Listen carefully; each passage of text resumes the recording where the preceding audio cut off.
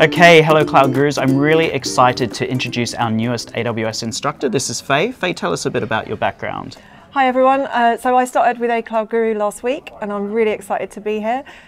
So my background is really solution architecture, so I've been working in that field for probably about 10 years, working mainly with financial institutions, banks, doing AWS as well as doing normal on-premise systems and hybrid systems. So yeah, I'm super excited to be working with A Cloud Guru. Great, so welcome to the team, Faye. So Faye and I both did the Developer Associate Beta exam this week, and so what did you think about it?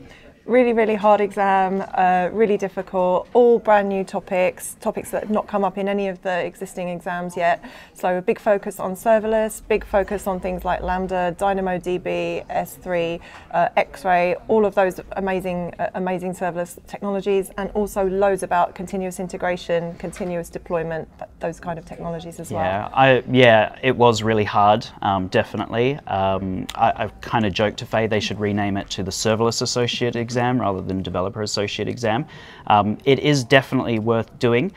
When does this beta finish? So the beta finishes 16th of March, so you've still got time to register if you want to register. If you want to register quickly, you can do it till 16th. And so some of the advantages of taking the beta is that you get 50% off, and you will get, if you do fail, you will get a free voucher to resit the exam later on. Some of the disadvantages are that you're not going to get your results for 12 to 13 weeks, so do bear that in mind. If you are a developer and you are working in the serverless space, definitely go and do this exam. It is really, really challenging. It's very, very interesting. The exam blueprint we're going to link to below right now, so you can go check it out. So I know what you're all wondering is what's going to happen to the existing developer course. Well, Faye and I sat down for about 4 hours yesterday and we built out an entirely new curriculum. So our plan is basically to create an entirely new course for this exam.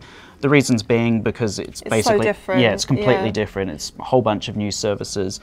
You will really like this new course that we're working on. It's going to be very lab focused, very hands-on. You're going to learn a whole bunch of stuff. We're going to make, Alexa skills. We're going to be using all kinds of serverless technologies, a whole bunch of Lambda stuff. So it will be a really, really awesome course.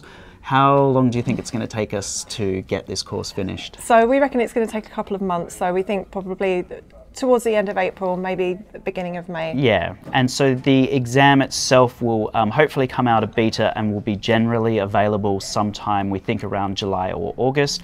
So it's entirely up to you. If you want to do the existing Developer Associate exam, do our existing Developer Associate course. If you want to do the beta, go ahead and do the beta. You've got up until the 16th of March. And then when the new Developer Associate exam does come out, do check out our new Developer Associate course. Eventually we will retire the old one. So yeah, I think that's it. It is very challenging. I personally think this is a great move by AWS because this exam will really differentiate you. If you go and get the new developer certificate, it really does mean that you know your stuff with AWS, but not just your stuff, you know how to be a developer in AWS. So I really do think that this new exam is, is really, really good, really, really challenging, and brings a lot of benefits to the students. So yeah, thanks everyone. Faye, thank you for joining the team. We really look forward to getting out a new course, and we're going to get on it as soon as possible, basically as soon as we finish filming this video. So keep being awesome, Cloud Gurus. We'll see you soon.